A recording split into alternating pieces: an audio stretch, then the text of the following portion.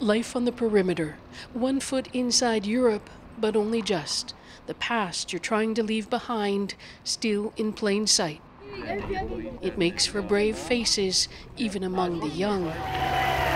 Fearful of a return to 2016, when hundreds of thousands of mainly Syrian refugees arrived on rickety boats, rights groups say Greece is sending a message: don't come. The main idea is to segregate and isolate them from the local community, from integration processes, and also the concept of deterrence.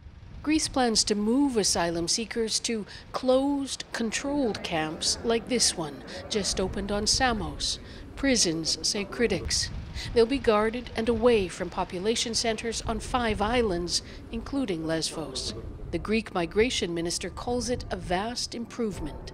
Much better living conditions, a lot more space for each asylum seeker with all the necessary facilities. Access to existing camps, though, is already hard enough. The Greek government insists that it is adhering to international norms when it comes to the treatment of migrants, refugees, and asylum seekers. But while we've been allowed in to film the camp, we've also been told we can't talk to people.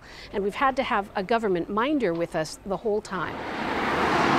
And so we settle for snatched conversations by the roadside. We only can go outside only 2 times every week. 18-year-old Mohsen was born in Iran to Afghan refugee parents. He says Iran keeps deporting him to Afghanistan. Last year, he and his family survived the fire that burned down the notorious Moria camp, squalid and overcrowded. Greece has since moved thousands to the mainland, but some islanders say it's not enough, that crowded migrant camps are unsightly and bring crime. We're not racist, says community leader Yanis Mastroiannis, and it's not that we want them to be isolated.